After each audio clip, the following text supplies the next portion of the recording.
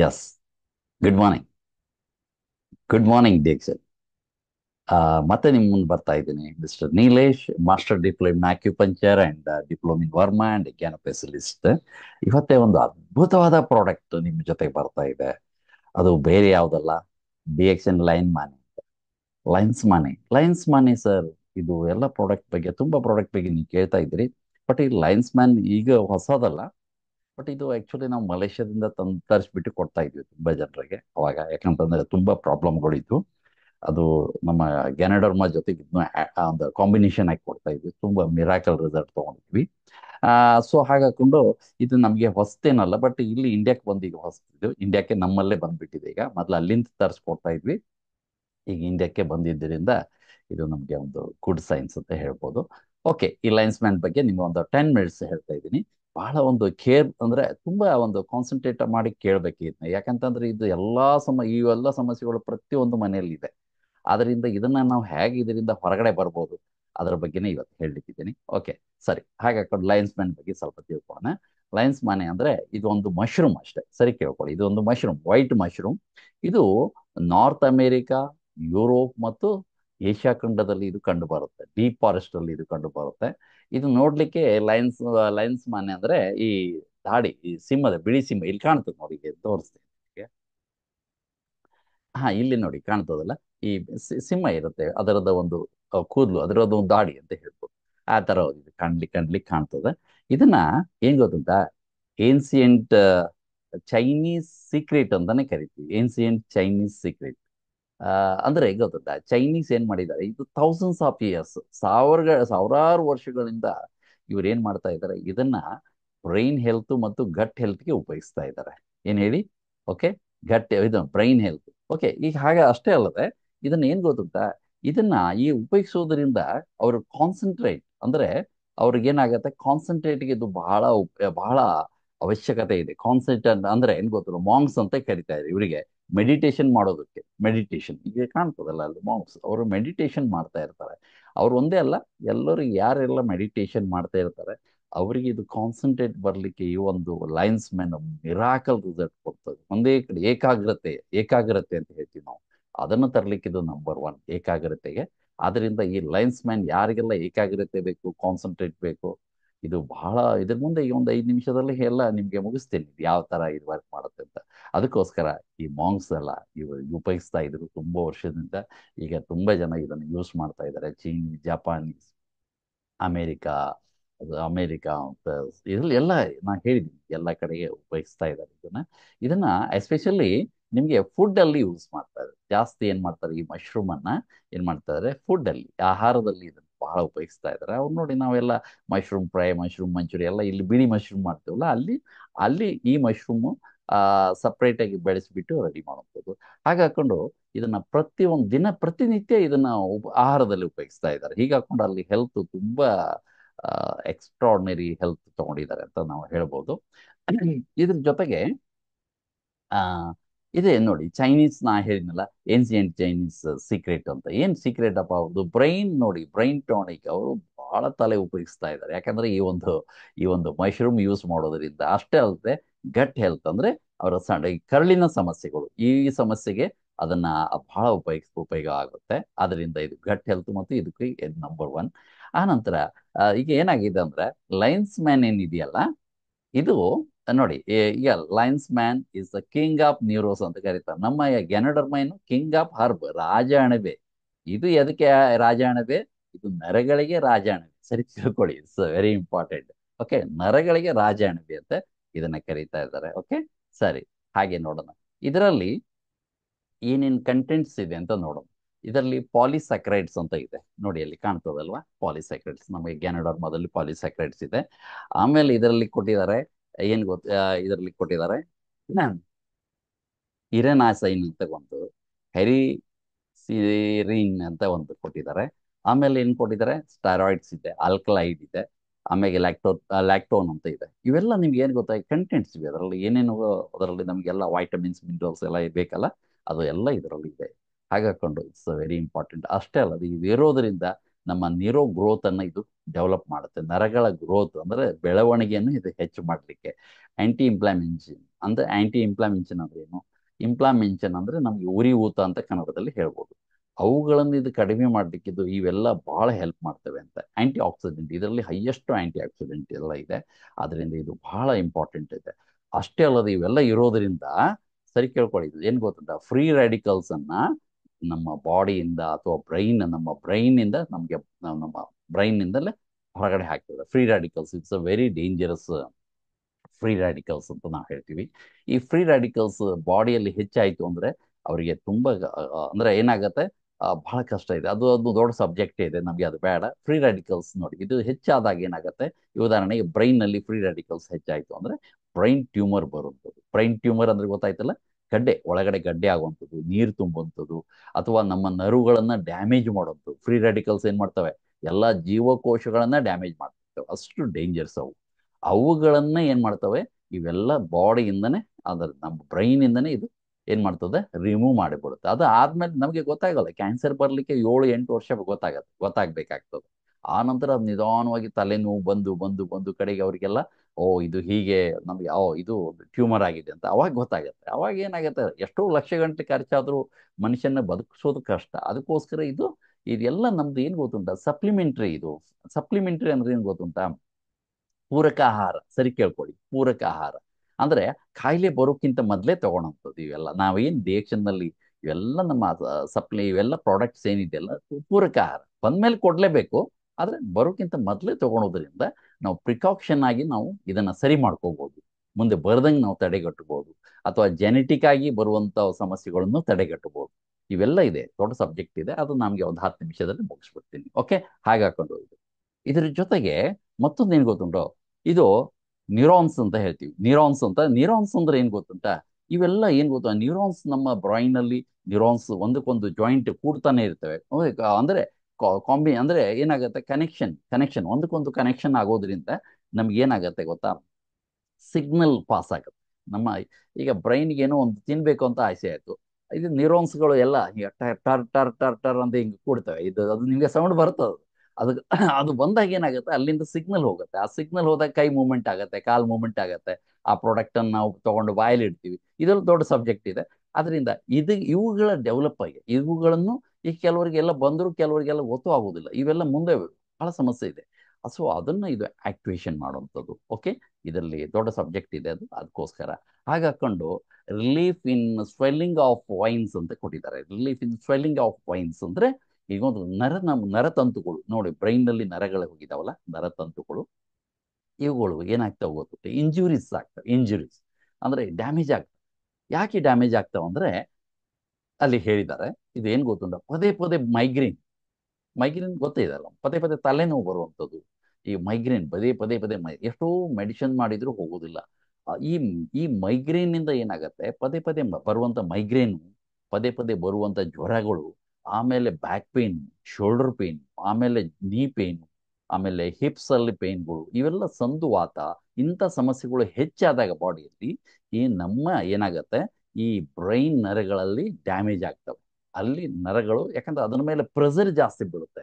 ಹಾಗಾಕೊಂಡು ಅವ್ರು ಏನಾಗತ್ತೆ, ಈ ನರಗಳು ಏನಾಗುತ್ತವೆ, ಸ್ವೆಲ್ಲಿಂಗ್ ಆಗಿ ಡ್ಯಾಮೇಜ್ ಆಗ್ತವೆ. ಓಕೆ, ಅದಕ್ಕೋಸ್ಕರ ಓಕೆ ಹೀಗೆ ಹಾಕೊಂಡು, ಇದು ಒಂದೇ ಕಾರಣ ಅಲ್ಲ. ಇದ್ರ ಜೊತೆಗೆ ಏನ್ ಗೊತ್ತುಂಟಾ, ಈಗ ಇದರ ಜೊತೆಗೆ ಡಿಪ್ರೆಷನ್ ಅಂತ ಹೇಳ್ತೀವಿ. Depression, excess of depression. ಈಗ ನೋಡಿ, ಈಗ ನಾವು ಇರೋದೇ ಹರಿವರಿ ಕರಿಯಲ್ಲೇ ಇರೋದು. ಹರಿವರಿ ಕರಿ, ಟೈಮೇ ಇಲ್ಲ ಜನರಿಗೆ. ಏನು ಮಾತು, ಈಗ ನೀವು ಇದೊಂದು 10 ನಿಮಿಷ ಈ ವಿಡಿಯೋ ಕೇಳಲಿಕ್ಕೂ ಟೈಮ್ ಇಲ್ಲ ಜನರಿಗೆ. ಯಾಕಂದ್ರೆ ಅಷ್ಟು ಹರಿವರಿ ಕರಿಯಲ್ಲಿದ್ದಾರೆ. ಯಾಕಂದ್ರೆ ಇಂಥ ಒಂದು ಒಳ್ಳೆ ವಿಷಯ ತಿಳ್ಕೋಬೇಕು ಅಂತನೂ ಅವರಿಗೆ ಅನ್ಸೋದಿಲ್ಲ. ಏನೋ ಒಂದು ಹೇಳ್ತಿರ್ತಾರೆ, ಈ ತರ ಅಷ್ಟು. ಯಾಕಂದ್ರೆ ಬಂದ ಮೇಲೆ ಕರಿ ಅವ್ರು ಏನ್ ದುಡ್ದಿರ್ತಾರಲ್ಲ, ಏನು ವರಿ ಮಾಡ್ಕೊಂಡು ದುಡಿದಿರ್ತಾರೆ, ಅದೆಲ್ಲ ಜೀರೋ ಆಗಿಬಿಡುತ್ತೆ ಬಂದ್ಮೇಲೆ. ಅದಕ್ಕೋಸ್ಕರ ಸರಿ ಕೇಳ್ಕೊಳ್ಳಿ, ಇಟ್ಸ್ ವೆರಿ ಇಂಪಾರ್ಟೆಂಟ್. ಓಕೆ, ಹಾಗೆ ಹಾಕೊಂಡು ಡಿಪ್ರೆಷನ್, ಎಕ್ಸಸ್ ಆಫ್ ಡಿಪ್ರೆಷನ್, ಅದರಿಂದ ಅವ್ರಿಗೆ ಏನಾಗುತ್ತೆ, ಡಿಪ್ರೆಷನ್ ಇಂದ ಆಮೇಲೆ ಸ್ಟ್ರೆಸ್ ಜಾಸ್ತಿ ಇರುತ್ತೆ. ಆಮೇಲೆ ಅಲ್ಝೈಮರ್ ಅಂತ ಹೇಳ್ತೀವಿ. ಅಲ್ಝೈಮರ್ ಅಂದ್ರೆ ಏನ್ ಗೊತ್ತುಂಟಾ, ಮರುವಿನ ಕಾಯಿಲೆ. ಇನ್ ವರ್ಲ್ಡ್ ಅಲ್ಲಿ 5.5 ಕರೋಡ್ ಅಂದ್ರೆ ಕೋಟಿ ಜನರಿಗೆ, 5.5 ಕೋಟಿ ಜನರಿಗೆ ಈ ಒಂದು ಕಾಯಿಲೆಗಳು ಇವೆ. 65 ಮೇಲೆ ಬರುತ್ತೆ. ಬಟ್ ಈಗೇನಾಗಿದೆ, 45-50ಕ್ಕೆ ಸ್ಟಾರ್ಟ್ ಆಗ್ಬಿಡುತ್ತೆ ಈ ಮರುವಿನ ಕಾಯಿಲೆ. ಎಷ್ಟು ಡೇಂಜರ್ಸ್ ಅಂದ್ರೆ ಅವ್ರಿಗೆ ಏನು ಗೊತ್ತಾಗೋದಿಲ್ಲ. ಅದರೊಂದು ಎಕ್ಸಾಂಪಲ್ ನಾನು ನಿಮಗೆ ಫಸ್ಟ್ ರಿಸಲ್ಟ್ ಆಗಿದ್ದನ್ನು ನಿಮಗೆ ಒಂದು 5 ನಿಮಿಷದಲ್ಲೇ ಹೇಳ್ತೀನಿ. ಈ ಒಂದು ಸಮಸ್ಯೆಯಿಂದ ಈ ಸಮಸ್ಯೆಯಿಂದನೂ ನಮಗೆ ಬ್ರೈನ್ಗೆ ಬಹಳ ಸಮಸ್ಯೆ ಆಗ್ತದೆ. ಆ ನಂತರ ಹೆಂಗ್ ಗೊತ್ತಾ, ಈಗ ಎನ್ಸೈಟಿ ಅಂದ್ರೆ ಏನು? ಆತಂಕ, ಭಯ, ಆತಂಕ, ಭಯ. ಈ ಒಂದು ಇದರಿಂದನೂ ನಮಗೆ ಬ್ರೈನಿಗೆ ಬಹಳ ಒಂದು ಪೆಟ್ಟು ಬೀಳುವಂಥದ್ದು. ಓಕೆ. ಆ ನಂತರ ಇದರಿಂದ ಏನಾಗುತ್ತೆ, ಇದೆಲ್ಲ ಹಾರ್ಮೋನ್ ಅನ್ನು ಹೆಚ್ಚು ಮಾಡುತ್ತೆ. ಈ ಆತಂಕ ಭಯದಿಂದ ಹಾರ್ಮೋನ್ ಹೆಚ್ಚಾಗ್ಬಿಟ್ಟು ಈ ಸಮಸ್ಯೆಗಳು ಬರುವಂಥದ್ದು. ಆಮೇಲೆ ಡಿಮೆನ್ಷಿಯಾ ಅಂತ ಹೇಳ್ತೀವಿ, ಬುದ್ಧಿಮಾಂದ್ಯತೆ. ಡಿಮೆನ್ಷಿಯಾ ಏನಂತ ಗೊತ್ತಾ? ಬುದ್ಧಿಮಾಂದ್ಯತೆ. ಇವುಗಳು ಈ ಸಮಸ್ಯೆಗಳು ಬರುವಂಥದ್ದು. ಆಮೇಲೆ ಪ್ಯಾರಲೈಟಿಕ್ ಅಂತ ಹೇಳ್ತೀವಿ. ಪ್ಯಾರಲೈಟಿಕ್ ಅಂದ್ರೆ ಸ್ಟ್ರೋಕ್ ಆಗುವಂಥದ್ದು. ಆಮೇಲೆ ಪಾರ್ಕಿನ್ಸನ್ ಅಂದ್ರೆ ಗೊತ್ತಾಯ್ತಾ? ಕೈಯೆಲ್ಲ ಕೈ, ಕಾಲು ಎಲ್ಲ ಹೀಗೆ ಹೀಗೆ ಹೀಗೆ ನಡುಕ್ತಾ ನಡುಕ್ತಾ ಇರುತ್ತೆ ನೋಡಿ. ಓಕೆ, ಪಾರ್ಕಿನ್ಸನ್ ಅಂತ ಹೇಳ್ತೀವಿ. ಈ ಸಮಸ್ಯೆಗಳು. ಆಮೇಲೆ ಏನಾಗತ್ತೆ, ಸೈಕೋಸೋಮೆಟಿಕ್ ಅಂತ ಹೇಳ್ತೀವಿ. ಸೈಕೋಸೋಮೆಟಿಕ್ ಏನು ಗೊತ್ತುಂಟ? ಸೈಕೋ ಅಂದ್ರೆ ಮಾನಸಿಕ, ಸೋಮೆಟಿಕ್ ಅಂದ್ರೆ ಶಾರೀರಿಕ.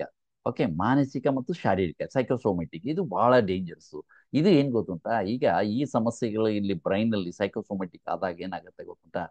ಈಗ ಪ್ರಾಬ್ಲಮ್ ಆಗಿದ್ದೆ, ಅದಕ್ಕಾಗಿ ಬ್ರೈನ್ ಅಲ್ಲಿ ಪ್ರಾಬ್ಲಮ್ ಆಗಿದೆ, ಬಟ್ ಬಾಡಿಗೆ ಅದು ಸೈಡ್ ಇಫೆಕ್ಟ್ ಆಗುತ್ತೆ. ಶುಗರ್ ಅಲ್ಲಿ ವೇರಿಯೇಷನ್ ಜಾಸ್ತಿ ಆಗುತ್ತೆ, ಬಿ ಪಿ ಎಲ್ ವೇರಿಯೇಷನ್ ಆಗುತ್ತೆ, ಥೈರಾಯ್ಡ್ ಅಲ್ಲಿ ವೇರಿಯೇಷನ್ ಕಾಣುತ್ತೆ.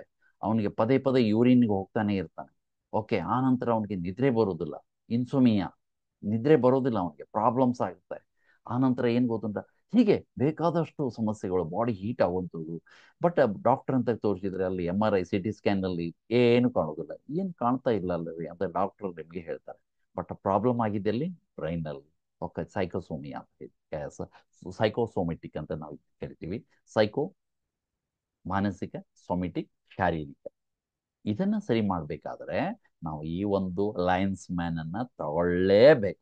ಈ ಒಂದು ಸಮಸ್ಯೆ ಇದನ್ನ ನಾರ್ಮಲ್ ಮಾಡಿಬಿಡುತ್ತೆ, ಅಷ್ಟು ಪವರ್ಫುಲ್ ಇದೆ ಈ ಒಂದು ಮಶ್ರೂಮ್.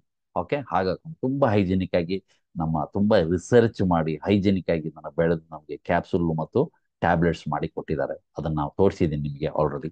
ಓಕೆ. ಅಂತ ಒಂದು ಸಮಸ್ಯೆಗಳನ್ನು ಇದು ಏನ್ ಮಾಡುತ್ತೆ? ಹಾಗಾದ್ರೆ ಇದನ್ನ ಹೇಗೆ ಸರಿ ಮಾಡುತ್ತೆ? ಇದರಲ್ಲಿ ಏನ್ ಗೊತ್ತುಂಟಾ? ಮೈಕ್ರೋ ನ್ಯೂಟ್ರಿಷನ್ ಅದು ಮತ್ತೆ ಮ್ಯಾಕ್ರೋ ನ್ಯೂಟ್ರಿಷನ್ ಇದರಲ್ಲಿದೆ. ಮೈಕ್ರೋ ಅಂಡ್ ಮ್ಯಾಕ್ರೋ ನ್ಯೂಟ್ರಿಷನ್ ಇದೆ. ಆಮೇಲೆ ಬಯೋ ಆಕ್ಟಿವ್ ಕಂಪೌಂಡ್ಸ್ಗಳು ಇದರಲ್ಲಿದೆ. ಹೀಗೆ ಹಾಕೊಂಡು ಇವೆಲ್ಲ ಏನ್ ಮಾಡ್ತವೆ? ಇಂಥ ಸಮಸ್ಯೆಗಳನ್ನು ನಾನು ಹೇಳಿದ್ನಲ್ಲ ಈಗ ಮೇಲ್ಗಡೆ, ಈಗ ಡಿಪ್ರೆಷನ್ ಆಗ್ಬೋದು, ಸ್ಟ್ರೆಸ್ ಆಗ್ಬೋದು, ಆಲ್ಝೈಮರ್ ಆಗ್ಬೋದು, ಆ ಈಗ ಮತ್ತೆ ಆತಂಕ ನಾ ಹೇಳಿದ್ನಲ್ಲ ಅದು ಇರ್ಬೋದು, ಬುದ್ಧಿಮಾಂದ್ಯತೆ ಇರ್ಬೋದು, ಸ್ಟ್ರೋಕ್ ಇರ್ಬೋದು, ಪಾರ್ಕಿನ್ಸನ್ ಇರ್ಬೋದು, ಸೈಕೋಸೋಮೆಟಿಕ್ ಇರ್ಬೋದು. ಇವುಗಳನ್ನೆಲ್ಲವನ್ನು ನಾರ್ಮಲೈಸ್ ಮಾಡ್ಲಿಕ್ಕೆ ಇದು ಬಹಳ ಹೆಲ್ಪ್ ಮಾಡುತ್ತೆ. ಮೈಕ್ರೋ ಅಂಡ್ ಮ್ಯಾಕ್ರೋ ನ್ಯೂಟ್ರಿಷನ್ ಆಮೇಲೆ ಬಯೋ ಆಕ್ಟಿವ್ ಕಾಂಪೌಂಡ್ಸ್ಗಳು ಬಹಳ ಹೆಲ್ಪ್ ಮಾಡ್ತವೆ. ಇದು ನಮಗೆ ಗೊತ್ತಿರಬೇಕು. So very important. ಓಕೆ, ಸರಿ, ಈಗ ನೋಡೋಣ. ಆಮೇಲೆ ಇದ್ರ ಜೊತೆಗೆ ಏನಾಗುತ್ತೆ ಗೊತ್ತುಂಟಾ? ಏಜಿಂಗ್, ಅಂದ್ರೆ ಏಜಿಂಗ್ ಏನು ಗೊತ್ತುಂಟ? ಏಜಿಂಗ್ ಫೋರ್ಸಸ್ ಅಂತ ಹೇಳ್ತೀವಿ ನಾವು. ಏಜಿಂಗ್ ಫ್ಯಾಕ್ಟ್ ಅಂದ್ರೆ ಏಜ್ ಕಾರಣ ಏನಂತಂದ್ರೆ ಆ ಡಿಜನರೇಷನ್. ಡಿಜನರೇಷನ್ ಅಂದ್ರೆ ನಮ್ಮ ಬ್ರೈನ್ ಸೆಲ್ಗಳು ಏನಾಗ್ತವೆ ಗೊತ್ತುಂಟಾ? ವೀಕ್ ಆಗ್ತಾ ಇರ್ತವೆ. ಯಾಕೆ ಅಂತ ಹೇಳಿದ್ದೀನಿ, ಮ್ಯಾಗಿನ ರೀಸನ್ ನಾನು ಕೊಟ್ಟಿದ್ದೀನಿ ಯಾಕೆ ವೀಕ್ ಆಗ್ತಾ ಇರ್ತವೆ. ಅಂದ್ರೆ ಸಾವು ಹೆಚ್ಚಾಗ್ತದೆ. ಜೀವಕೋಶಗಳ ಸಾವುಗಳು ಹೆಚ್ಚಾಗ್ತವೆ. ಅಂದ್ರೆ ಒಂದು ಜೀವಕೋಶಗಳು ಇಷ್ಟು ದಿನ ಬದುಕಬೇಕಂತ ಇರುತ್ತೆ, ಅದಕ್ಕಿಂತ ಮೊದಲೇ ಸತ್ತು ಹೋಗ್ತಾ ಇದೆ. ಹೀಗೆ ಹಾಕೊಂಡು ಏನಾಗುತ್ತೆ, ನಮ್ಮ ಜೀವಕೋಶಗಳು ಸಾಯುವಿಕೆ ಹೆಚ್ಚಾಗುವುದರಿಂದ ಇಂಥ ಸಮಸ್ಯೆಗಳು ಹೆಚ್ಚಾಗತ್ತೆ. ಹಾಗಾಕೊಂಡು ಇವುಗಳನ್ನ ಸರಿ ಮಾಡಲಿಕ್ಕೆ ನಮ್ಗೇನು ಗೊತ್ತುಂಟ? ಓಕೆ, ನ್ಯೂರೋಪ್ಲಾಸ್ಟಿಸಿಟಿ ಅಂತ ನಮ್ಮ ಬ್ರೈನ್ ನಲ್ಲಿ ಏನಾಗಿದೆ? ನ್ಯೂರೋಪ್ಲಾಸ್ಟಿಸಿಟಿ ಅಂತ ಇದೆ. ಈ ಒಂದು ನ್ಯೂರೋಪ್ಲಾಸ್ಟಿಸಿಟಿ ಏನ್ ಮಾಡುತ್ತೆ?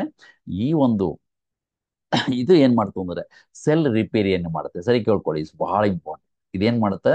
ನಮ್ಮ ಜೀವಕೋಶಗಳನ್ನ ರಕ್ಷಣೆ ಮಾಡೋ ಜೊತೆಗೆ ನಮ್ಮ ಸೆಲ್ ಅನ್ನ ರಿಪೇರಿ ಮಾಡುತ್ತೆ, ನಮ್ಮ ಜೀವಕೋಶಗಳನ್ನೇ ರಿಪೇರಿ ಮಾಡುತ್ತೆ. ಬ್ರೈನ್ ಜೀವಕೋಶಗಳನ್ನು ರಿಪೇರಿ ಮಾಡಿ ಅದನ್ನ ಆಕ್ಟಿವೇಶನ್ ಮಾಡುತ್ತೆ. ಡ್ಯಾಮೇಜ್ ಆಗಿದ್ದನ್ನ ತೆಗೀತದೆ, ಹೊಸ ನ್ಯೂ ಜೀವಕೋಶಗಳಿಗೆ ಇದು ಒಂದು ಪವರ್ ಕೊಡುತ್ತೆ. ಅಂತ ಒಂದು ಕೆಲಸ ಮಾಡೋದು ಯಾವುದು? ಓಕೆ, ಇದು ಪ್ಲಾಸ್ಟಿಸಿಟಿ, ನ್ಯೂರೋಪ್ಲಾಸ್ಟಿಸಿಟಿ ಅಂತ ಹೇಳ್ತೀವಿ. ಇದು ಬಹಳ ಇಂಪಾರ್ಟೆಂಟ್ ಇದೆ. ಹಾಗಾಕೊಂಡು ಯಾಕಂದ್ರೆ ಇದು ದೊಡ್ಡ ಸಬ್ಜೆಕ್ಟ್ ಇದೆ, ಶಾರ್ಟ್ ಆಗಿ ನಾನು ಹೇಳ್ತಾ ಇದ್ದೀನಿ. ಅದ್ರ ಜೊತೆಗೆ ಮತ್ತೆ ನಿಮಗೆ ಕೊಲೆಸ್ಟ್ರಾಲ್ ಏನಾಗೋದಂತ? ಕೊಲೆಸ್ಟ್ರಾಲ್, ಸಾರಿ, ಹಾ, ಮ್ಯಾನೇಜ್ಮೆಂಟ್ ಅಂತ ಹೇಳಿ. ಕೊಲೆಸ್ಟ್ರಾಲ್ ಮ್ಯಾನೇಜ್ಮೆಂಟ್ ಇದು ಕೊಲೆಸ್ಟ್ರಾಲ್ ಮ್ಯಾನೇಜ್ಮೆಂಟ್ ಏನ್ ಗೊತ್ತುಂಟ? ಇದು ಒಂದು ಸರ್, ಇದಕ್ಕೂ ನೋಡಿ, ಗಟ್ ಹೆಲ್ತ್ಗೆ ಇದು ಬಹಳ important. Gut health gut health ಅಂದ್ರೆ ನಮ್ಮ ಹೊಟ್ಟೆ, ದೊಡ್ಡ ಕರಳು, ಸಣ್ಣ ಕರಳು, ಹೊಟ್ಟೆಯಲ್ಲಿ ಇರ್ತಕ್ಕಂಥ ನಮ್ಮ ಸ್ಟಮಕ್, ಹೊಟ್ಟೆಯಲ್ಲಿ ಇರ್ತಕ್ಕಂಥ ದೊಡ್ಡ ಕರಳು, ಸಣ್ಣ ಕರಳು ಅವಾಗೆ ನಾವು ಗಟ್ ಹೆಲ್ತ್ ಅಂತ ಹೇಳ್ತೀವಿ. ಅದು ಬಹಳ ಇಂಪಾರ್ಟೆಂಟ್. ಇದೇನು ಮಾಡುತ್ತೆ, ಇದು ಆ, ನಮಗೆ ಗಟ್ ಹೆಲ್ತ್ ಅನ್ನು ಇದು ಸರಿ ಮಾಡುತ್ತೆ. ಇದೇನ್ ಮಾಡ್ತದೆ, ಬ್ಯಾಡ್ ಕೊಲೆಸ್ಟ್ರಾಲ್ ಅನ್ನ, ಗಟ್ ಹೆಲ್ತ್ ಸರಿ ಆಗೋದಂದ್ರೆ ಏನ್ ಗೊತ್ತುಂಟಾ ನೋಡಿ, ನಮ್ಮ ಪಚನ ಕ್ರಿಯೆಯನ್ನು ಸರಿ ಮಾಡುತ್ತೆ. ಏನ್ ಮಾಡುತ್ತೆ, ಲಯನ್ಸ್ ಮ್ಯಾನ್ ಅನ್ನು ನಮ್ಮ ಪಚನ ಕ್ರಿಯೆಯನ್ನ ಸರಿ ಮಾಡುತ್ತೆ. ಆ ಪಚನ ಕ್ರಿಯೆ ಸರಿ ಆಗೋದ್ರಿಂದ ನಮಗೆ ಬ್ಯಾಡ್ ಕೊಲೆಸ್ಟ್ರಾಲ್ ರಿಮೂವ್ ಆಗುತ್ತೆ, ಗುಡ್ ಕೊಲೆಸ್ಟ್ರಾಲ್ ನಮಗೆ ಬಾಡಿಯಲ್ಲಿ ಹೆಚ್ಚಾಗುತ್ತೆ. ಯಾವಾಗ ಗುಡ್ ಕೊಲೆಸ್ಟ್ರಾಲ್ ಬಂತು, ಅವಾಗ ಏನಾಗುತ್ತೆ, ಬ್ಯಾಡ್ ಕೊಲೆಸ್ಟ್ರಾಲ್ ಅನ್ನೋದು ಬಾಡಿಯಿಂದ ರಿಮೂವ್ ಮಾಡ್ತಾ ಇರ್ತದೆ. ಹಾಗೆ ಇಲ್ಲಿ ನೋಡಿ, ಇದು ತೋರಿಸಿದ್ದಾರೆ ನಿಮ್ಗೆ ಏನಾಗುತ್ತೆ, ಇದೇನ್ ಮಾಡ್ತದೆ, ಗುಡ್ ಕೊಲೆಸ್ಟ್ರಾಲ್ ಅನ್ನ ಹೆಚ್ಚು ಮಾಡೋದ್ರಿಂದ ಅವ್ರಿಗೆ ಏನಾಗುತ್ತೆ, ಹಾರ್ಟಿನ ಒಂದು ಅಲ್ಲಿ ಬ್ಲಾಕೇಜ್ ಇರುತ್ತೆ ನೋಡಿ, ಅಲ್ಲೆಲ್ಲ ಎಲ್ಲೋ ಕಾಣುತ್ತಲ್ಲ, ಅದು ಬ್ಲಾಕೇಜ್, ಅದನ್ನೆಲ್ಲ ರಿಮೂವ್ ಮಾಡಿ ನಮ್ಮ ಬ್ಲಾಕೇಜ್ ಅನ್ನು ಕಂಪ್ಲೀಟ್ ರಿಮೂವ್ ಮಾಡುತ್ತೆ. ಇದರಿಂದ ಮತ್ತೇನು ಲಾಭ ಗೊತ್ತುಂಟ, ಒಂದು ಹಾರ್ಟಿಗೆ ಲಾಭ. ಹಾರ್ಟ್ ಏನಾಗುತ್ತೆ, ಪಂಪಿಂಗ್ ಎಲ್ಲ ಬಹಳ ಚೆನ್ನಾಗಾಗುತ್ತೆ ಹಾರ್ಟ್.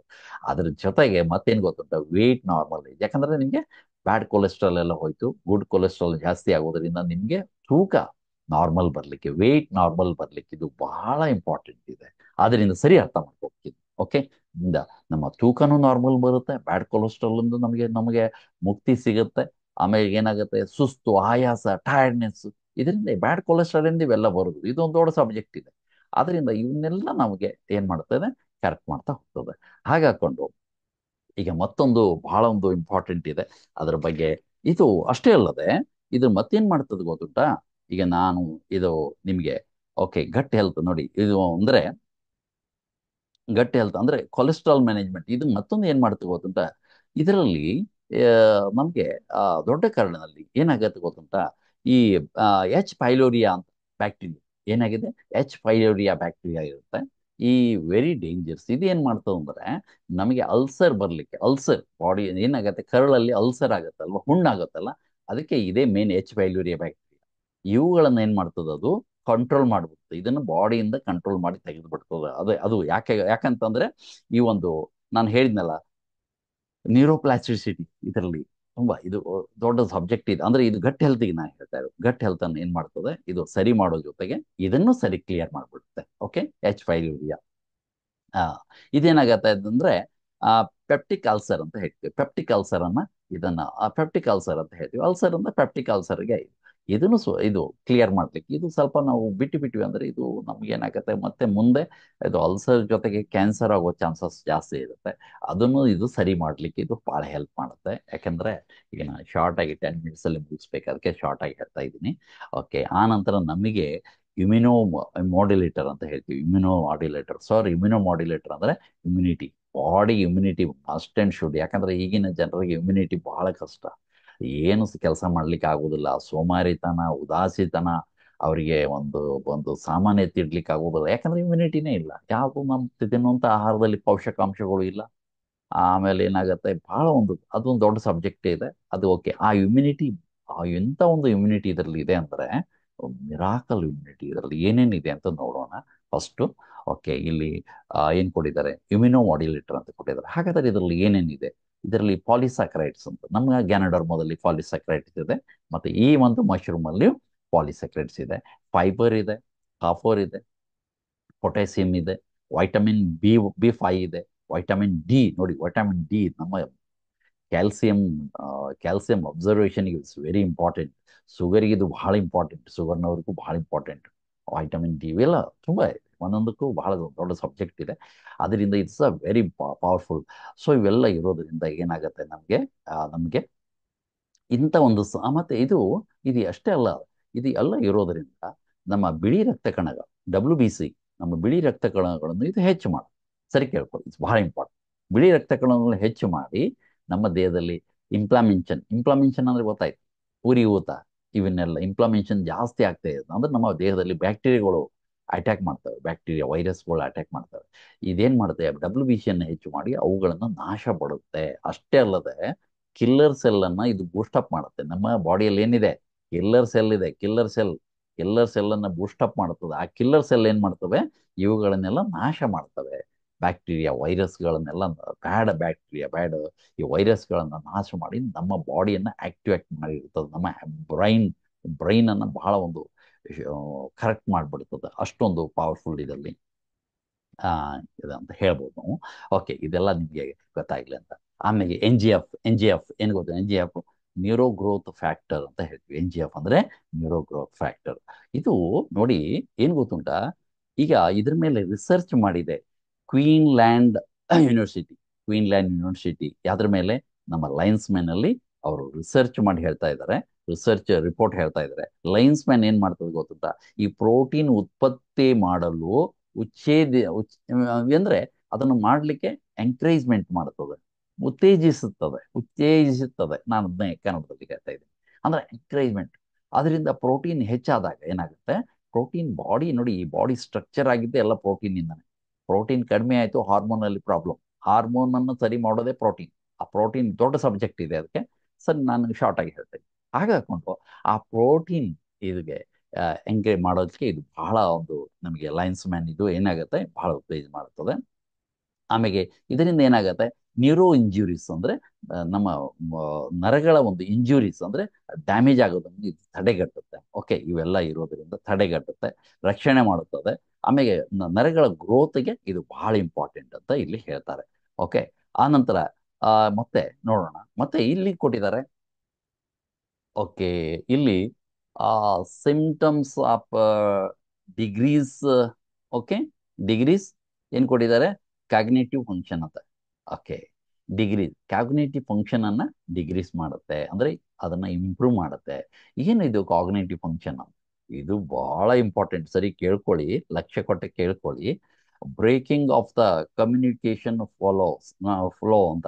ಈಗ ಏನು ಮಾಡುತ್ತೆ, ಮಾತಾಡ್ತಾ ಮಾತಾಡ್ತಾ ನಿಲ್ಲಿಸ್ಬಿಡ್ತಾರೆ. ಸರಿ ಕೇಳ್ಕೊಳ್ಳಿ, ಮಾತಾಡ್ತಾ ಮಾತಾಡ್ತಾ ನಿಲ್ಲಿಸ್ಬಿಡ್ತಾರೆ, ನೆನಪು ಬರುವುದಿಲ್ಲ. Okay, okay, ಹಾಗಾಕೊಂಡು forgetting wild talking, ಮಾತಾಡ್ತಾ ಮಾತಾಡ್ತಾ ನಿಲ್ಲಿಸೋದು. ಓಕೆ, ಅಲ್ಲಿ ಏನಾಗುತ್ತೆ ಆಮೇಲೆ ಏನು ಗೊತ್ತಾ, talking time to take decision, ಅಂದ್ರೆ ಈ ಡಿಸಿಷನ್ ತಗೊಳ್ಳಿಕ್ಕೆ ಆಗೋದಿಲ್ಲ ಅವ್ರಿಗೆ. ಏನಾಗತ್ತೆ, ಮಾತನಾಡ್ತಾ ಅಂದ್ರೆ ನಿರ್ಧಾರ ತೆಗೆದುಕೊಳ್ಳಲು ಸಮಯ ತೆಗೆದುಕೊಳ್ತಾರಂತ. ನಿರ್ಧಾರ ತೆಗೆದುಕೊಳ್ಳಿಕ್ಕೆ ಸಮಯ ತೆಗೆದುಕೊಳ್ತಾರೆ. ಒಂದು ನಿರ್ಧಾರ ಏನೋ ಒಂದು ಹೇಳ್ಬೇಕು ಅಂತ, ಅದಕ್ಕೆ ಸಡನ್ಲಿ ಬರೋದಿಲ್ಲ ಅವ್ರಿಗೆ, ಸಮಯ ತಗೊಂತಾರೆ. ಇವೆಲ್ಲ ಆಗ್ಲಿಕ್ಕೆ ಕಾರಣ ಏನು ಗೊತ್ತಾ, ಈ ಕಗ್ನಿಟಿವ್ ಫಂಕ್ಷನ್ ಇದೆಯಲ್ಲ, ಇದು ಆಕ್ಟಿವ್ ಇದ್ದರೆ ಮಾತ್ರ ಆಗುತ್ತೆ. ಇದು ಸ್ವಲ್ಪ ವೀಕ್ ಆಯ್ತು ಅಂದ್ರೆ ಇವನ್ನೆಲ್ಲ ಮಾಡ್ಲಿಕ್ಕೆ ಕಷ್ಟ ಆಗುತ್ತೆ. ಇದು ಎಲ್ಲ ಅದು ಏನಾಗುತ್ತೆ, ಅದಕ್ಕೆ ನಮ್ಮಲ್ಲಿ ಮೆಡಿಸಿನ್ಸ್ ಇಲ್ಲ. ಅದಕ್ಕೆ ಬೇರೆ ಕಡೆ ಅಲೋಪತಿಕ್ ಅವೆಲ್ಲ ಮೆಡಿಸಿನ್ಸ್ ಬಹಳ ಕಷ್ಟ, ಅದಕ್ಕೆಲ್ಲ ಇಲ್ಲ. ಅದಕ್ಕೆ ಡಾಕ್ಟರ್ ಏನ್ ಹೇಳ್ತಾರೆ, ಏನ್ ಮಾಡ್ಲಿಕ್ಕೆ ಆಗೋದಿಲ್ಲ ಅಂತಾರೆ. ಬಟ್ ಇದೇನ್ ಮಾಡುತ್ತೆ, ನಿಮ್ಮ ಬ್ರೈನ್ ಸೆಲ್ಯುಲರ್ ಸಿಸ್ಟಮ್ ಅನ್ನೇ ಸರಿ ಮಾಡುತ್ತೆ. ಸರಿ ಕೇಳ್ಕೊಳ್ಳಿ, ಇಟ್ಸ್ ವೆರಿ ಇಂಪಾರ್ಟೆಂಟ್. ಅದ್ರ ಜೊತೆಗೆ ಫೋಕಸ್ ಮಾಡ್ಲಿಕ್ಕೆ ಆಗುತ್ತೆ. ತುಂಬಾ ಜನರಿಗೆ ಫೋಕಸ್, ಏನೋ ಒಂದು ಮಾಡ್ಬೇಕಂತ ಇರ್ತಾರೆ, ಇಂಪ್ರೂವ್ಮೆಂಟ್ ಮಾಡ್ಬೇಕಂತ ಇರ್ತಾರೆ, ಏನೋ ಒಂದು ಬಿಸ್ನೆಸ್ ಮಾಡ್ಬೇಕಂತ ಇರ್ತಾರೆ, ಅಥವಾ ಏನೋ ಒಂದು ಸ್ಕಿಲ್ ಅವ್ರಿಗೆ ಏನಾಗುತ್ತೆ, ಫೋಕಸ್ ಮಾಡ್ಲಿಕ್ಕೆ ಆಗೋದಿಲ್ಲ. This very important. ಹಾಗಾಕೊಂಡು ಅಷ್ಟೇ ಅಲ್ಲದೆ ಏನ್ ಮಾಡ್ತಾ ಇದ್ದಾರೆ ಇಲ್ಲಿ, ಮತ್ತೆ ಏನಾಗುತ್ತೆ, ಏಕಾಗ್ರತೆ, ಕಾನ್ಸಂಟ್ರೇಷನ್ ನೋಡಿ ಇಲ್ಲಿ ಕೊಟ್ಟಿದ್ದಾರೆ. ಕಾನ್ಸಂಟ್ರೇಷನ್ ಮಾಡ್ಲಿಕ್ಕೆ ಆಗೋದಿಲ್ಲ, ಫೋಕಸ್ ಮಾಡ್ಲಿಕ್ಕೆ ಆಗೋದಿಲ್ಲ, ಕಾನ್ಸಂಟ್ರೇಷನ್ ಮಾಡ್ಲಿಕ್ಕೆ ಆಗೋದಿಲ್ಲ. ಅದ್ರ ಬಗ್ಗೆ ಏಕಾಗ್ರತೆ ಬಹಳ ಕಷ್ಟ, ಕೊಡ್ಲಿಕ್ಕೆ ಆಗ್ತಾ ಇಲ್ಲ. ಯಾವುದೇ ಒಂದು ನಾವು ಸಕ್ಸಸ್ ಆಗ್ಬೇಕಾದ್ರೆ ಕಾನ್ಸಂಟ್ರೇಷನ್ ಇಸ್ ವೆರಿ ಇಂಪಾರ್ಟೆಂಟ್. ಏಕಾಗ್ರತೆ ಬಹಳ ಇಂಪಾರ್ಟೆಂಟ್ ಇದೆ, ಅದನ್ನು ನಿಮಗೆ ಕೊಡ್ಲಿಕ್ಕೆ ಆಗ್ತಾ ಇಲ್ಲ. ಇದು ಒಂದು ಮಕ್ಕಳಿಗೆ ಇರ್ಬೋದು, ದೊಡ್ಡವರು ಇರ್ಬೋದು, ಯಾವುದೋ ಒಂದು ಕೆಲಸ ಮಾಡ್ಬೇಕಂತ ಇಟ್ಸ್ ವೆರಿ ಮೆಮೊರಿ ವೀಕ್, ತುಂಬ ಮೆಮೊರಿ ವೀಕ್ ಆಗುವಂಥದ್ದು. ಅದಕ್ಕೋಸ್ಕರ ಹೇಳ್ಕೊಟ್ಟಿದ್ದಾರೆ. ಫಾರ್ಗೆಟ್, ಮರ್ತು ಹೋಗುವಂಥದ್ದು, ಇವೆಲ್ಲ ನಿಮಗೆ ಬರಲಿಕ್ಕೆ ಕಾರಣ ಏನಂತಂದ್ರೆ, ಈಗ ಕಾಗ್ನೇಟಿವ್ ಫಂಕ್ಷನ್ಸ್ ಅಂತ ಹೇಳ್ತಿದ್ವಿ. ಈ ಒಂದು ಫಂಕ್ಷನ್ಸ್ ಏನಾಗಿದೆ, ಇದನ್ನ ನಮ್ಮ ನಮ್ಮ ಲಯನ್ಸ್ ಮ್ಯಾನ್ ಏನ್ ಮಾಡ್ತದೆ, ಇದನ್ನ ಇಂಪ್ರೂವ್ ಮಾಡುತ್ತೆ. ಯಾಕೆ ಅಂತಂದ್ರೆ NGF ಇದರಲ್ಲಿದೆ. ಓಕೆ, ಇಮ್ಯುನೋ ಬೂಸ್ಟರ್ ನಮ್ಮಲ್ಲಿ ಅದನ್ನ ರೆಡಿ ಮಾಡ್ತದೆ. ನಾ ಎಲ್ಲ ಹೇಳಿದ್ದೀನಿ, ಏನೇನು ನ್ಯೂಟ್ರಿಷನ್ಸ್ ಇದೆ, ಆ ಎಲ್ಲ ಹೇಳಿದ್ದೀನಿ. ಇವೆಲ್ಲ ಏನ್ ಮಾಡ್ತವೆ, ಇದನ್ನ ಬೂಸ್ಟ್ ಮಾಡ್ಲಿಕ್ಕೆ ನಮಗೆ ಹೆಲ್ಪ್ ಮಾಡ್ತವೆ. ಇದು ನೋಡಿ, ಹೆಲ್ಪ್ ಅಂತಕ್ಕೆ ಮಗು ಏನ್ ಮಾಡ್ತದೆ ತೋರಿಸಿದ್ ನೋಡಿ, ಹೆಲ್ಪ್ ಮಾಡಿ ನನಗೆ ಅಂತ. ಏನ್ ಹೆಲ್ಪ್ ಗೊತ್ತಾ, ಮಕ್ಕಳಿಗೆ ಓದ್ತಾರೆ, ಚೆನ್ನಾಗಿ ಓದ್ತಾರೆ. ಯಾಕಂದ್ರೆ ಅವ್ರು ಹೇಳ್ತಾರೆ, ತಾಯಿ ತಂದೆ ಬರೀ ಅವ್ರಿಗೆ ಏನ್ ಗೊತ್ತಂದ್ರೆ ಮಕ್ಕಳು ಕೆಲ್ಸಕ್ಕೆ ಹೋಗ್ಬೇಕು, ಜಾಬ್ ಮಾಡಬೇಕು, ಅದೇ ಒಂದು ಮೈಂಡ್ ಅಲ್ಲಿ ಇರುತ್ತೆ. ಅವರಿಗೆ ತುಂಬಾ ಸ್ಟ್ರಿಕ್ಟ್ ಮಾಡ್ತಾರೆ. ಮಕ್ಕಳು ಓದ್ತಾರೆ, ಅದು ಓದಿ ಎಕ್ಸಾಮ್ ಬರಿಬೇಕಾದ್ರೆ ಏನಾಗುತ್ತೆ, ಮರ್ತು ಹೋಗ್ಬಿಡುತ್ತೆ ಅವ್ರಿಗೆ. ಎಕ್ಸಾಮ್ ಅಲ್ಲಿ ಏನಾಗುತ್ತೆ, ಮರ್ತು ಹೋಗಿ ಸ್ಕೋರ್ ಕಮ್ಮಿ ಆಗ್ಬಿಡುತ್ತೆ, ಬಹಳ ಟೆನ್ಷನ್ ಅಲ್ಲಿ.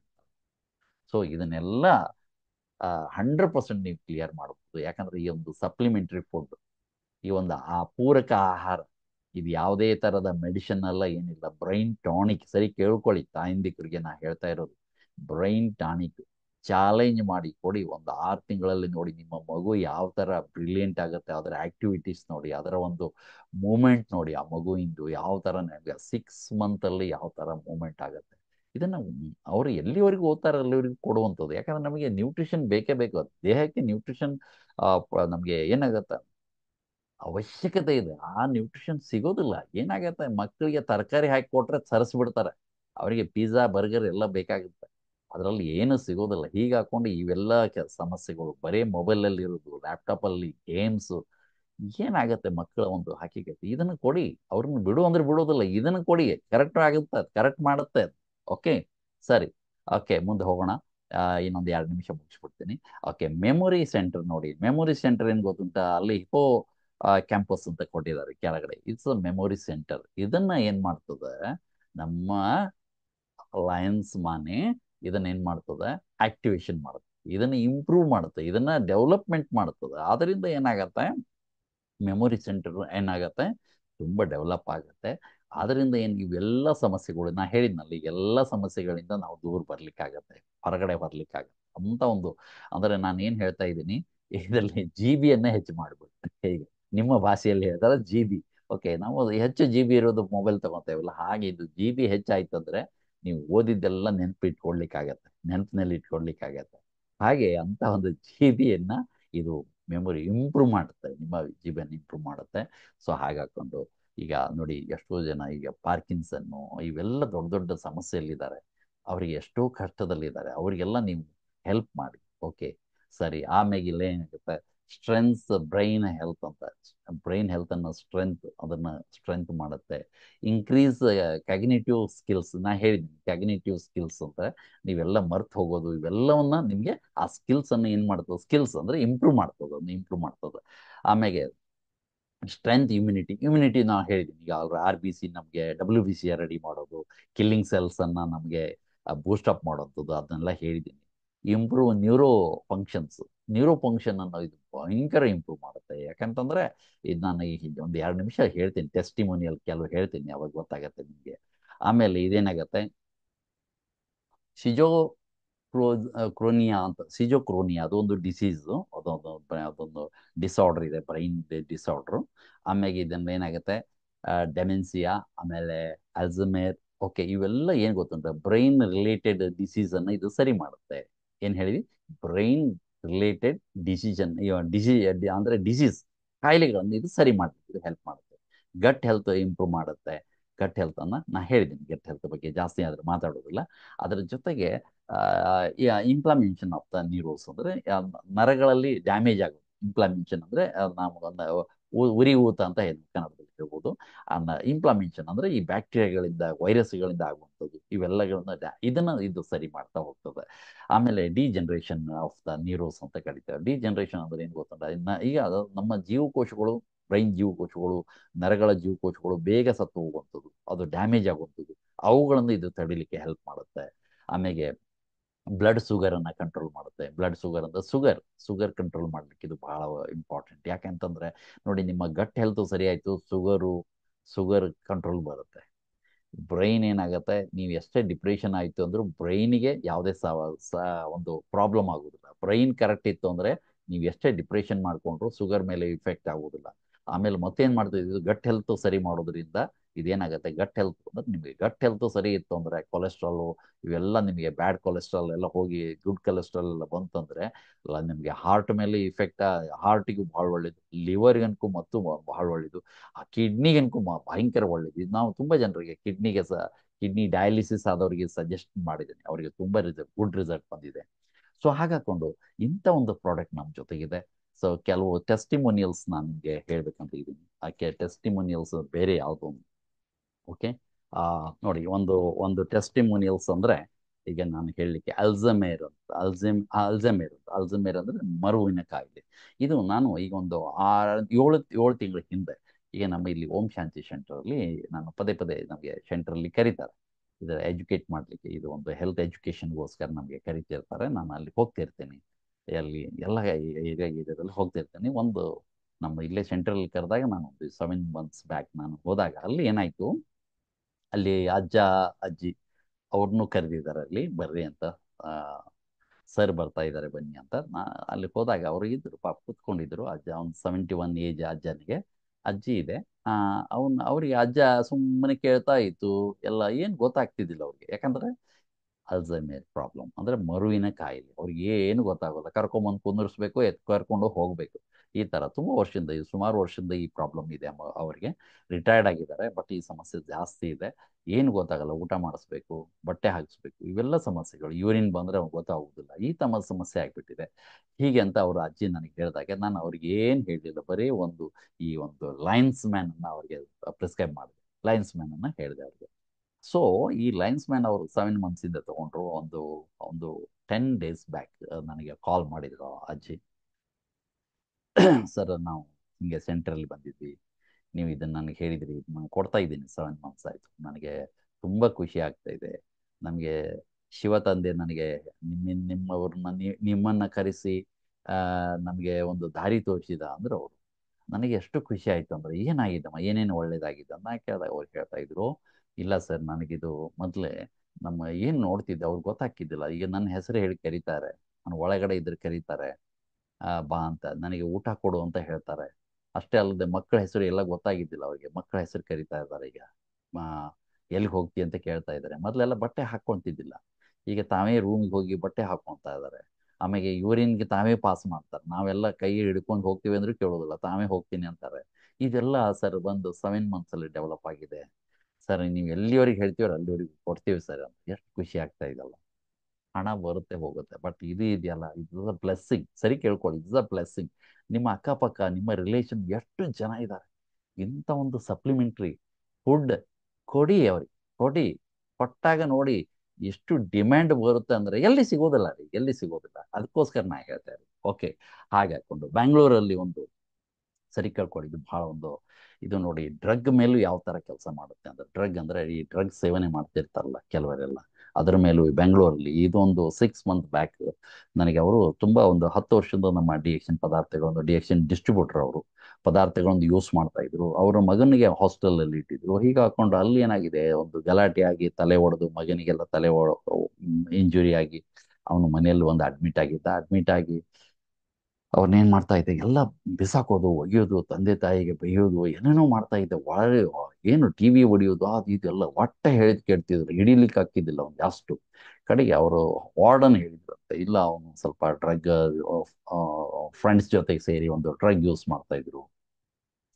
ಹೀಗೆ ಹಾಕೊಂಡು ಅವನಿಗೆ ಹೀಗೆ ಆಗಿದೆ ಅಂತ ಗೊತ್ತಾಯ್ತು. ಆ ನಂತರ ಅವರಿಗೆ ನನಗೆ ಫೋನ್ ಹಚ್ಚಿದ್ರು, ಸರ್ ಇಂಥದ್ದೊಂದು ಕೇಸ್, ನಮ್ಮ ಮಗನಿಗೆ ಹಿಂಗಾಗಿದೆ, ಏನಾರು ಮಾಡ್ಲಿಕ್ಕೆ ಆಗತ್ತಾ ಇದು ಡೇಟ್. ನಾನು ಏನು ಸಿಂಪಲ್ ಇದೆ, ಅದೇನು ತೊಂದರೆ ಇಲ್ಲ, ನೋಡೋಣ, ಇದೊಂದು ಟ್ರೈ ಮಾಡಿ ಅಂತ ಒಂದು ಲಯನ್ಸ್ ಮ್ಯಾನನ್ನು ಅವರಿಗೆ ಹೇಳಿದೆ. ಹಿಂಗೆ ಹಿಂಗೆ ಕೊಡಿ, first week, second week, third weak ಹಿಂಗೆ ಜಂಪ್ ಮಾಡ್ತಾ ಹೋಗಿ ಅಂತ. ಈಗ ಕೊಡ್ತಾ ಇದ್ದಾರೆ 6 ಮಂತು.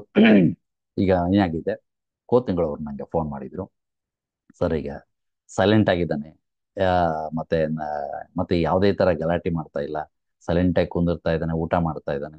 ಮತ್ತು ನಮ್ಮ ಜೊತೆಗೆ ಈಗ ಮಾಲ್ಗೆಲ್ಲ ಬರ್ತಾ ಇದ್ದಾನೆ, ಅಂದರೆ ಮಾಲ್ಗೆಲ್ಲ ಏನಾದ್ರು ಖರೀದಿ ಮಾಡ್ಲಿಕ್ಕೆ ಹೋಗ್ಬೇಕಾದ್ರೆ ನಮ್ಮ ಜೊತೆಗೆ ವೆಹಿಕಲಲ್ಲಿ ನಮ್ಮ ಮಾಲಿಗೆ ಬರ್ತಾ ಇದ್ದಾನೆ, ಸೈಲೆಂಟ್ ಇದ್ದಾನೆ. ಮತ್ತೆ ನಾನು ಓದ್ಬೇಕಂತ ಇದ್ದಾನೆ.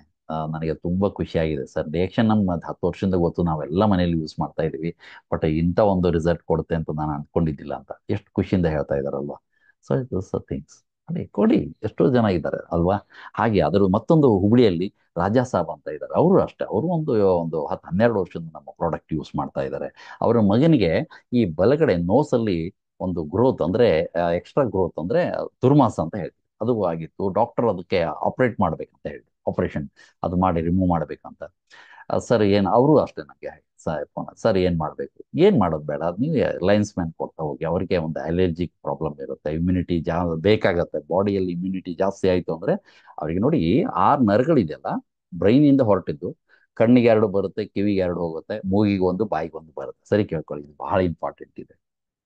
ಹಾಗೆ ಹಾಕೊಂಡು ಈ 6 ನರಗಳು, ಈ ಈ ನರಗಳನ್ನ ಸರಿ ಮಾಡುವಂಥದ್ದು, ಇಂಜುರೀಸನ್ನ ಕರೆಕ್ಟ್ ಮಾಡಿ, ನ್ಯೂರೋ ಸಿಸ್ಟಮನ್ನೇ ಸರಿ ಮಾಡೋದ್ರಿಂದ ಅವ್ರಿಗೆ ಏನಾಯ್ತು ಗೊತ್ತಂತ, ಈ ಮೂಗಿನ ಒಂದು ಅಂದರೆ ಉಸಿರಾಟ ತಗೊಳೋದೆಲ್ಲ ಸರಿಯಾಗಿ, ಅವ್ನು ಬರೀ 3 ತಿಂಗಳಲ್ಲಿ ಬಗ್ಗೆ ಹುಬ್ಬಳ್ಳಿ ರಜಸ 3 ತಿಂಗಳಲ್ಲಿ ಸರಿ ಆಗಿಬಿಟ್ಟು, ಅವನಿಗೆ ಉಸಿರಾಟದ ರಾತ್ರಿ ಎಲ್ಲ ಎದ್ದು ಬಿಡ್ತಿದ್ದಂತೆ, ಉಸಿರಾಟಕ್ಕೆ ಪ್ರಾಬ್ಲಮ್ ಆಗಿ ಎಲ್ಲ ಹೊರಕೆ ಬರ್ತಾ ಇತ್ತು. ಅದೆಲ್ಲ ಪ್ರಾಬ್ಲಮ್, ಕಣ್ಣೆಲ್ಲ ಕೆಂಪಾಗಿತ್ತು ಹುಡುಗಂದು. 21 ವರ್ಷ, ಅವ್ನು ಕಾಲೇಜ್ ಹೋಗೋ ಮಗು ಅದು. ಅದೆಲ್ಲ ಸರಿ ಆದ್ಗಟ್ಟೆ ಅವರು ಬಹಳ ಖುಷಿಯಿಂದ ಫೋನ್ ಮಾಡಿದ್ರು, ಸರ್ ಬಹಳ ಚೆನ್ನಾಗಿ ರಿಸಲ್ಟ್ ಬಂದಿದೆ, ಈಗ ಚೆನ್ನಾಗಾಗಿದ್ದಾನೆ ಹಾಗೆ ಎಲ್ಲ ಹೇಳ್ತಾ ಇದ್ರು. ಈಗ ಓದ್ತಾ ಇದ್ದಾನೆ, ಈಗ ರಾತ್ರಿ ಹೇಳೋದಿಲ್ಲ, ಅವ್ರು ಉಸಿರಾಟದ ಅದು ವರ್ಕ್ ಎಲ್ಲ ಅದು ಬಂದಾಗಿದೆ, 3 ತಿಂಗಳಲ್ಲೇ ಬಂದಾಗಿದೆ. ಎಷ್ಟು ಖುಷಿ ಆಗುತ್ತಲ್ವಾ ಇದನ್ನೆಲ್ಲ ಕೇಳಲಿಕ್ಕೆ. Okay, this things. ಆಮೇಲೆ ಮತ್ತೊಂದು ಹುಬ್ಳಿಯಲ್ಲಿ ಶುಗರ್ ಪೇಷಂಟು ಒಬ್ಬರು ಬಾಬು ಅಂತ ಇದ್ದಾರೆ, ಶುಗರ್ ಪೇಷಂಟು ಹುಬ್ಳಿಯಲ್ಲಿ. ಸೊ ಅವರು LICಯಲ್ಲಿ ಇರ್ತಾರೆ. ಓಕೆ. ಹಾಗಾಕೊಂಡು ಇವ್ರಿಗೂ ಅಷ್ಟೇ ತುಂಬ ಶುಗರಿಂದ ಬಹಳ ಸಮಸ್ಯೆ. ಅವ್ರು ಎಂಥದ್ದು ಗೊತ್ತುಂಟ, ಶುಗರಿಂದ ಅವರಿಗೆ ಪ್ರಾಬ್ಲಮ್ಸ್ ಅಂದರೆ, ನಾನು ಅದನ್ನೇ ಹೇಳಿದ್ನಲ್ಲ ನಿಮಗೆ, ಒಂಥರ ಭಯ. ಯಾರೋ ಒಂದು ಹೊಡಿತಾರೆ, ಯಾರೋ ಒಂದು ಏನೋ ಒಂದು ನನಗೆ ಮಾಡಿಸಿ ಹಾಕಿದ್ದಾರೆ, ಅಥವಾ ನನಗೆ ಬ್ಲ್ಯಾಕ್ ಮ್ಯಾಜಿಕ್ ಮಾಡಿದ್ದಾರೆ, ಏನೋ ಒಂದು ಮಾಡಿದ್ದಾರೆ, ಭಯ ಪಡೋದು ಭಯ ಪಡೋದು ಇಂಥದ್ದೆಲ್ಲ ಭಾಳ ಇತ್ತು ಅವ್ರಿಗೆ. ಹಾಗೆ ಹಾಕೊಂಡು ಆ ಅವರಿಗೆ ಪಕ್ಕದವರು DXN ಅವರು ತಗೊಂತಾ ಇದ್ರು. ಅವ್ರು ಏನ್ ಮಾಡಿದ್ರು, ನಮಗೆ ಕಾಲ್ ಹಚ್ಕೊಟ್ರು, ಈ ತರ ಶುಗರ್ ಇದೆ ಹೀಗೀಗೆ ಅಂತ. ಸೊ ಅವ್ರಿಗೂ ನಾವು 6 ಮಂತ್ ಇಂದ ಕೊಡ್ತಾ ಇದ್ದೀವಿ. ಅವರ ಮಿಸ್ಸಸ್ ನಮಗೆ ಫೋನ್ ಮಾಡಿ ಹೇಳಿದರು, ಸರ್ ಇಲ್ಲ ಈಗ ಅದೆಲ್ಲ ಕರೆಕ್ಟ್ ಆಫೀಸ್ ಎಲ್ಲ ಹೋಗ್ತಿದ್ರು ಮೊದಲೇ, ಬಟ್ ಈಗ ಈ ತರ ಇತ್ತು, ಇದೆಲ್ಲ ಕಡಿಮೆ ಆಗಿದೆ, ಈಗ ಅದೆಲ್ಲ ಭಯ ಪಡೋದಾಗ್ಲಿ ಅಥವಾ ಶುಗರು ಕಂಟ್ರೋಲ್ ಬಂದಿದೆ ಸರ್ ಅಂತ. ಇದರಿಂದ ತಗೊಳೋದ್ರಿಂದ ಶುಗರು ಕಂಟ್ರೋಲ್ ಬಂದಿದೆ.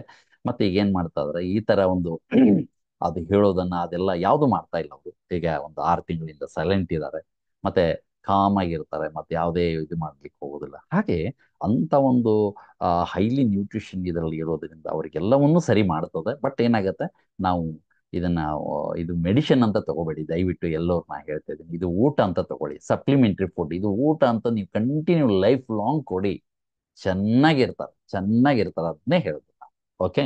ಆದ್ರಿಂದ ಆಮೇಲೆ ಇಲ್ಲಿ ಬಯಲು ಹೊಂಗೋದಲ್ಲಿ ಅವರಿಗೆ 62 ವಯಸ್ಸ. ಓಕೆ. ಏನು ಹೆಸರು ಅಂದ್ಬಿಟ್ಟು ಅಶೋಕ್ ಕುಂಬಾರ್, ಅಶೋಕ್ ಕುಂಬಾರ್ ಅಂತ. ಇವರು ಅಷ್ಟೇ, ಇವರಿಗೆ ಸ್ಟ್ರೋಕ್ ಆಗಿಬಿಟ್ಟು ಸುಮಾರು ವರ್ಷದಿಂದ ಸ್ಟ್ರೋಕ್ ಆಗಿ 7-8 ವರ್ಷದಿಂದ ಸ್ಟ್ರೋಕ್ ಆಗಿದೆ. ಬಟ್ ಏನಾಗುತ್ತೆ, ಮಾತು ಕ್ಲಿಯರ್ ಇಲ್ಲ. ಓ, ಸ್ವಲ್ಪ ನಡೀತಾರೆ, ಬಟ್ ಒಂದು ಕೈ ಮೇಲೆ ಎತ್ತಲಿಕ್ಕೆ ಬರುದಿಲ್ಲ, ಮೂಮೆಂಟೇ ಇಲ್ಲ. ಸೊ ಇವ್ರಿಗೂ ಅಷ್ಟೇ ಒಂದು 6 ಮಂತಿಂದ ಕೊಡ್ತಾ ಇದ್ದೀವಿ. ಇವ್ರಿಗೆ ಏನಾಗಿದೆ, ಇದು ಮಿರಾಕಲ್ ರಿಸಲ್ಟ್. ಇವರು ಕೈಯೂ ಮೇಲೆ ಎತ್ತಾರೆ, ಈಗ ಕೈ ಮೂಮೆಂಟ್ ಇದೆ, ಮತ್ತೆ ಮಾತಾಡ್ಲಿಕ್ಕೆ ಕ್ಲೀನಾಗಿ ಮಾತಾಡ್ತಾರೆ. ಅವ್ರಂತೆಗೆ ಮಾತಾಡ್ಸಿದ್ರು. ಹಾಗೆ ಹಾಕೊಂಡು ತುಂಬಾ ಚೆನ್ನಾಗಿ ಮಾತಾಡೋದು. ಮೊದಲೆಲ್ಲ ನಾ ಮಾತಾಡ್ಬೇಕಾದ್ರೆ ಆ ಡ್ರ ಡ್ರ ಡ್ರ ಡ್ರ ಅಂತ ಹಿಂಗೆ ಬರ್ತಾ ಇತ್ತು, ಇದೆಲ್ಲ ಕ್ಲೀನ್ ಬರ್ತಾ ಇದೆ ಮಾತು. So beauty. ಅದು ನಾನು ಹೇಳ್ತಾ ಇರೋದು, ಅದು ಇದರಲ್ಲಿ ಬೇಕಾಗತ್ತೆ.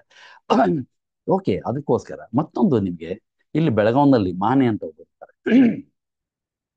ಅವರು ನಮ್ಮ ಓಂ ಶಾಂತಿ ಸೆಂಟರ್ಗೆ ಹೋಗ್ತಾ ಇರ್ತಾರೆ. ಮಾನೆ ಅಂತ. ಅವ್ರಿಗೆ ಐ ಸಮಸ್ಯೆ, ಕಲರ್ ವಿಷನ್ ಡೆಫಿಷಿಯನ್ಸಿ ಅಂತ ನಾವು ಹೇಳ್ತೇವೆ. ಕಲರ್ ವಿಷನ್ ಡೆಫಿಷಿಯನ್ಸಿ, ಕಲರ್ ಕಾಣೋದಿಲ್ಲ, ಬ್ಲ್ಯಾಕ್ ಅಂಡ್ ವೈಟ್ ತರ ಕಾಣುತ್ತೆ, ಮುಂದೆ ಕ್ಲಿಯರಿಟಿ ಇರೋದಿಲ್ಲ. ಇದು ಬಹಳ ಒಂದು ಸಮಸ್ಯೆ. ಇದು ಒಂದು ಸಮಸ್ಯೆ. ಏನು ಗೊತ್ತುಂಟು, ಇದಕ್ಕೆ ನಾವು ಏನ್ ಮಾಡಿದ್ವಿ, ಅವರಿಗೆ 3 ಮಂತ್ಸ್ ಇಂದ ಕೊಡ್ತಾ ಇದ್ದೀವಿ. ಅವ್ರಿಗೀಗ ಗುಡ್ ರಿಸಲ್ಟ್. ಅವ್ರು ಹೇಳ್ತಾ ಇದ್ದಾರೆ, ಸರ್ ನನಗೆ ಈಗ ಕೆಲವೆಲ್ಲ ಈಗ ಗ್ರೀನ್ ಕಲರ್, ಕೆಲವು ರೆಡ್, ಅದೆಲ್ಲ ಗೊತ್ತು, ಪರಿಚಯ ಹಿಡಿತೀನಿ 3 ತಿಂಗಳಲ್ಲಿ. ಇಲ್ಲ ಅಂತ ತುಂಬ ವರ್ಷದಿಂದ ಈ ಸಮಸ್ಯೆ ಇತ್ತು, ಇದು ನಾನು ಪರಿಚಯ ಹಿಡಿತೀನಿ ಅಂತ.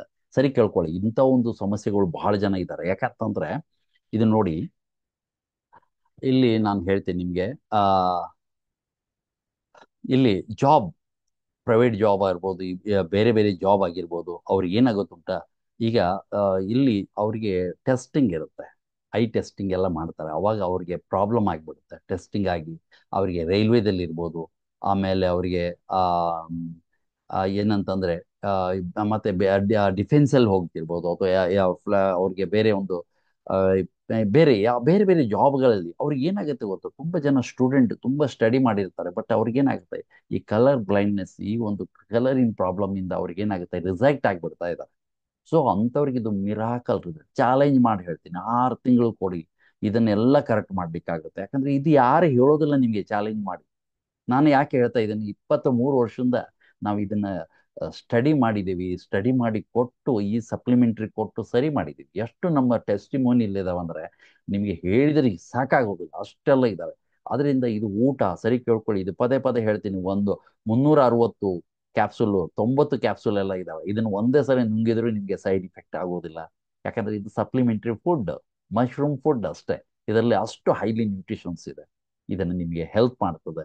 ನಿಮ್ಗೆಲ್ಲ ಗಟ್ health, brain health, sugar, BP, thyroid, kidney ಎಲ್ಲಕ್ಕೂ ನಂಬರ್ 1. ಆದ್ರಿಂದ ಯೂಸ್ ಮಾಡಿ, ನಿಮ್ಮ ಮತ್ತೆ ಶೇರ್ ಮಾಡಿ. ನೀವು ಯೂಸ್ ಮಾಡೋ ಜೊತೆಗೆ ಶೇರ್ ಮಾಡಿ. ಯಾರಿಗೆ ಗೊತ್ತಾಗ್ಲಿಲ್ಲ ಫೋನ್ ಮಾಡಿ, ಅವ್ರಿಗೆ ಏನು ಬೇಕು, ಏನು ತಗೋಬೇಕು ಎಲ್ಲ ಕರೆಕ್ಟಾಗಿ ನಾವು ಹೇಳ್ತೀವಿ ನಿಮಗೆ. ಅದರಿಂದ ಇಂಥ ಒಂದು ಪ್ರಾಡಕ್ಟ್ ನಮ್ಮ ಜೊತೆಗೆ ಡಾಕ್ಟರ್ ಲಿಮ್ಗೆ ಥ್ಯಾಂಕ್ಸ್ ಹೇಳ್ತಾ, ಯಾಕಂದರೆ ಇಂಥ ಒಂದು ಪ್ರಾಡಕ್ಟ್ ನಮಗೆ ಇಂಟ್ರೊಡ್ಯೂಸ್ ಮಾಡಿದ್ದಾರೆ. ಮಾಡಿ ತುಂಬ ವರ್ಷ ಆಯಿತು, ಬಟ್ ಇಲ್ಲಿ ಇಂಡಿಯಾಗೆ ಬಂದೀಗ ಆಲ್ರೆಡಿ ಒಂದು 8 ಮಂತ್ಸ್ ಆಯಿತು. ಸೊ ಹಾಗಾಕೊಂಡು ಇಂಥ ಒಂದು ಎಕ್ಸ್ಟ್ರಾರ್ಡಿನರಿ ಪ್ರಾಡಕ್ಟ್ ನಮ್ಮ ಜೊತೆಗಿದೆ. ನೀವೆಲ್ಲರೂ ಏನು ಮಾಡಬೇಕು, ಫಸ್ಟು ನೀವು ಯೂಸ್ ಮಾಡಿ, ನಿಮಗೆ ಏನು ಒಳ್ಳೇದಾಗಿದೆ 4 ಜನಕ್ಕೆ ಹೇಳಿ, ಶೇರ್ ಮಾಡಿ. ಈ ವಿಡಿಯೋನು ತುಂಬ ಜನರಿಗೆ ಶೇರ್ ಮಾಡಿ ಅಂತ ಹೇಳ್ತಾ ಡಿಸ್ಟ್ರಿಬ್ಯೂಟರ್ಗೆ, ಯಾಕಂದ್ರೆ ನನಗೆ ಶೇರ್ ಮಾಡೋದು ಅದಕ್ಕಲ್ಲ, ಎಷ್ಟೋ ಜನ ಪ್ರಾಬ್ಲಮ್ ಅಲ್ಲಿ ಇರ್ತಾರೆ, ಈಗ ಗೊತ್ತಿರೋದಿಲ್ಲ ಅವ್ರಿಗೆ. ಇದು ಕೇಳಿದಾಗ ನಿಮ್ಗೆ ಫೋನ್ ಮಾಡ್ತಾರೆ, ಇದು ನಮ್ಗೆ ಇಂಥದ್ದು ಬೇಕು ಅಂತ. ಅವಾಗ ನೀವು ಅವರಿಗೆ ತರಿಸ್ಕೊಡ್ಬೋದು, ಹೆಲ್ಪ್ ಮಾಡ್ಬೋದು, ಅವರ ಆಶೀರ್ವಾದ ತಗೋಬಹುದು. Okay, thank you very much. ಮತ್ತೆ ಹೊಸ ಪ್ರಾಡಕ್ಟ್ ಜೊತೆಗೆ ನೆಕ್ಸ್ಟ್ ಬರ್ತಾ ಇದ್ದೀನಿ. Thank you very much.